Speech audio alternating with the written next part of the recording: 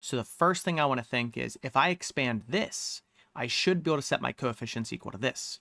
So all I have to do is go through and start foiling. So if I multiply my first one, I should get 3x to the fourth, and then plus ux squared, and then plus 3r x squared, and finally r times u. So a little foiling.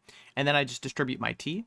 So 3t x to the fourth plus ut x squared plus 3rt x squared, and finally plus rut.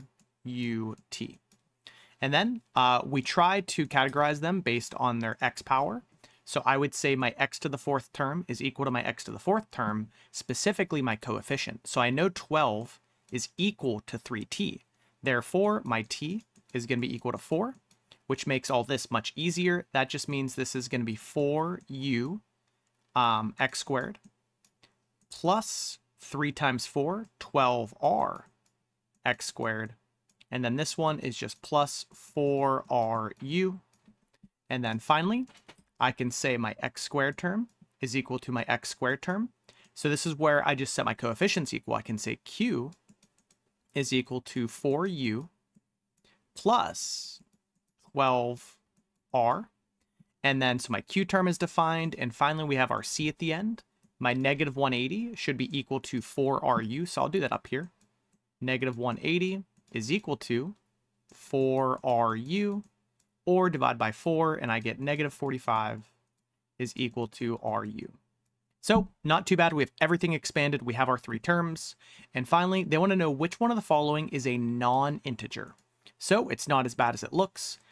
Q over t. So what I can notice from my q term is this is times 4, this is times 12. Everything is divisible by 4. So t, remember, is 4. Everything in q is divisible by 4. So this is definitely going to be an integer. In b, we already know t is 4. So 12 over 4 is an integer. In c, r over u. So this is where we want to remember r times u is negative 45. Therefore, r and u just have to be factors of negative 45. So that could be 1 and 45, or, negative 1 and 45. But it could also be like negative 5 and 9. Well, I could do negative 5 over 9 or 9 over negative 5, and both of those are not going to be integers. So C definitely already works, but just to roll out D, 180 over U, remember that U just has to be a factor of negative 45. 180 is going to be divisible by all factors of negative 45, so that's going to be an integer.